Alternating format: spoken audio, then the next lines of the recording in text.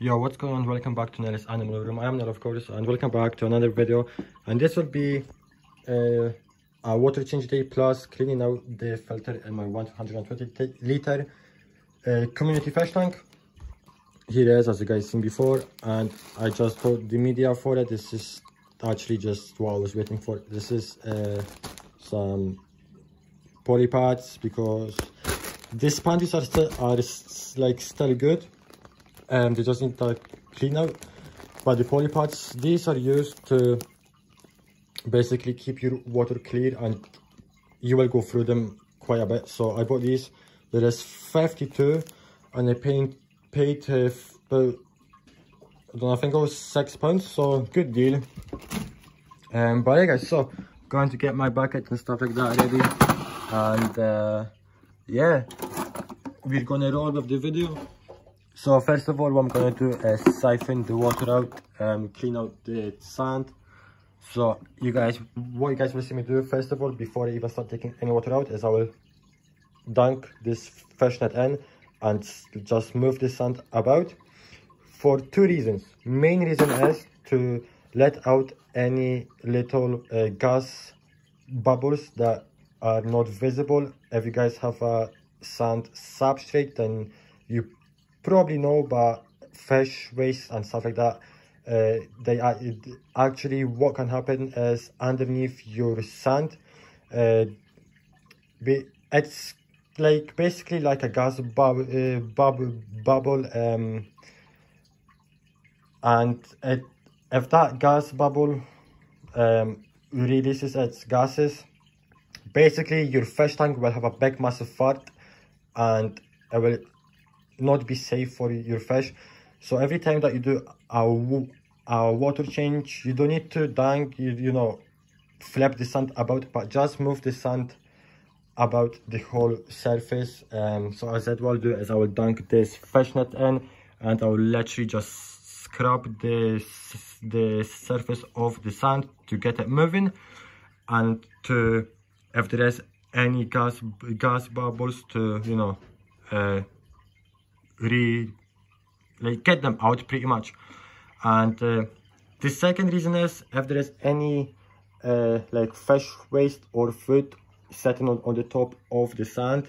If you guys know, it's hard to siphon sand, because with gravel you can just, you know, put the siphon in right through the gravel, and that will suck up all of the waste and uneaten fish food.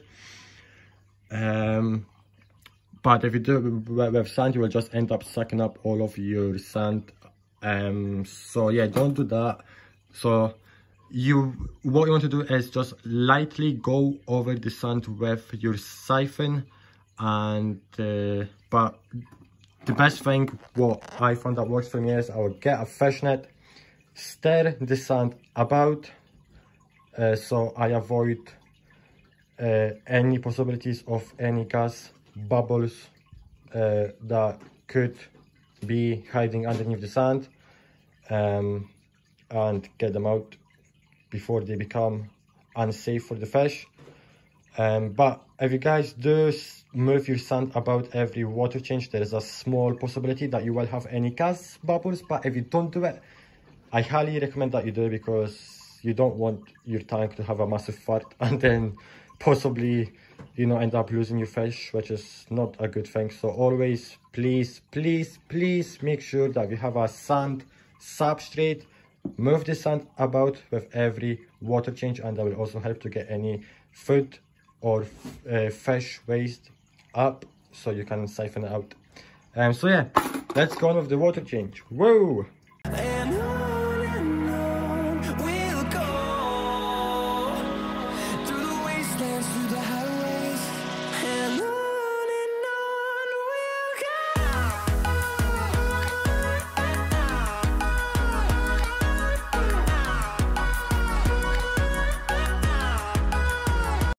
Alright, so as you can see, I am doing only a small water change, since I am cleaning the filter at the same time, and even though I have two filters running and I'm only cleaning one of them, so this cycle, there is no possibility for it to crash.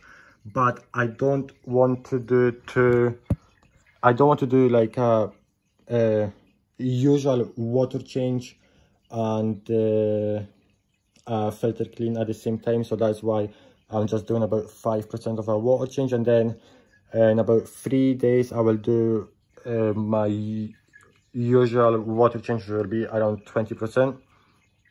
So I'm just going to get the filter media out, and then I'm going to clean out and replace it. So this will be after, I think it's coming up on 3 months since this tank has been set up. I can't talk, guys, I am a little bit tired, so just bear with me. But yeah, it's been about 3 months since this tank has been set up, so I'm quite interested to see how it's looking. And yeah, as you guys seen in the time lapse, what I did first of all was I went in with the fish net and I moved the sand about, and then I emptied out some of the water, and I went in and I moved the sand about with my hand. You don't have to do it those 2 ways, but I do it those 2 ways because I like to move the sand about as well, because they tend to kick it like to like one spot and it's all built up, and then for example all of the sand from here, from like this like area, most of it could be over here, and then this bit would look a bit bare. I am going to get more sand, but yeah, please make sure to move your sand about with every water change. But yeah, alright guys, so I got the top layer out. As you can see, it's pretty disgusting. I said those poly parts, they are never any good, so that's why I bought a replacement. But the sponges, they just need a clean, just a rinse out. But I'm going to just remove those poly sponges because they are absolutely disgusting. And of course guys, when you are cleaning your filters, make sure that you use the water from your fish tank and not sink water, because you don't want to lose all of that beneficial bacteria that you have built up in your filter.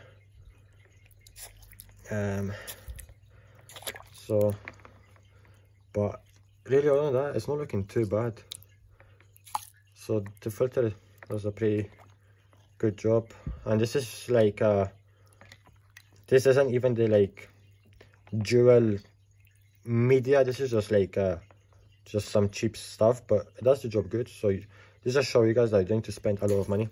But before I clean that out fully, let's take out the second portion, which I feel like it's going to be even worse. Ah, I can already feel it, Jesus. I don't even know where the... Oh god. Okay, there we go. Let's have a look. Oh wow, okay, so the top bit is a lot worse. Wow, okay, this bit's pretty clean beside the poly parts, obviously. But I thought that... Okay, that's interesting. But the bottom bit is a lot cleaner. Oh wait, I know how this filter works now. Right, okay. That's interesting. Alright, so I'm going to clean that off, fully off camera. But what happens is that the water gets pumped through the bottom, and then it goes down, and that's how it gets filtered. So that's why the top bit is a lot dirtier. But yeah, let me clean them out and I'll be back. No, it's not like perfect, but I got all of the dirt out that I could. So you see, I like loaded up on the polys. I already put the first cartridge in. Just me just putting in the second one currently. Just the same process really for both of them. Just the same way.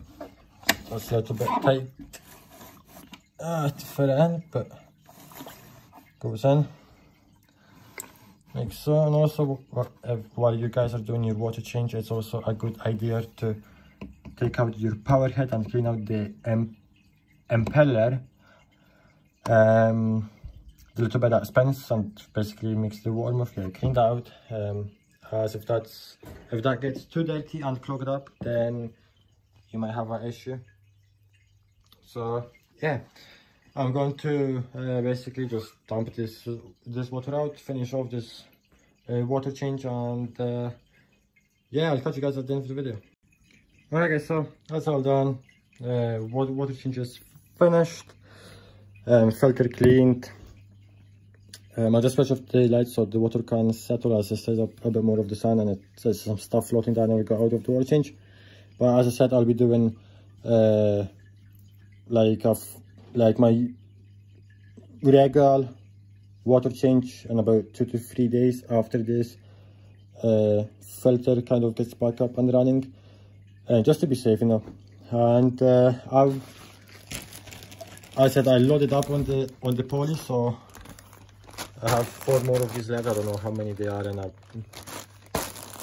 stack, but this will maybe last me under 2 water changes. I know I kind of overloaded.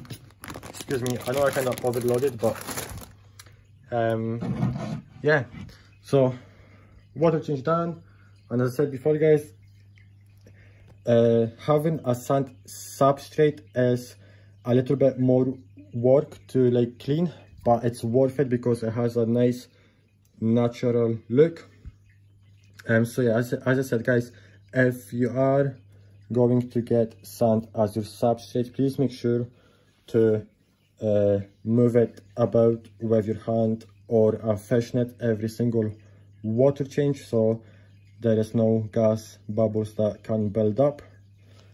And also I will get all of the like uneaten fish food and fish waste up floating, so you can get it out with your siphon easier, and you don't have to really mess about with trying to siphon out your sand. But guys, hopefully you did enjoy every day. Please just give a like, subscribe, comment, follow me on Twitter and Instagram, links in the description below as always. And yeah, it's been Nell of Nell's Animal Room, and I'll see you all in the next one. Can I honestly, guys, just please, I hope you bear with me in this video, but my commentary has been off. But yeah, anyway, that's beside the point. Thank you so much for watching. I will see you all in the next one. Bye.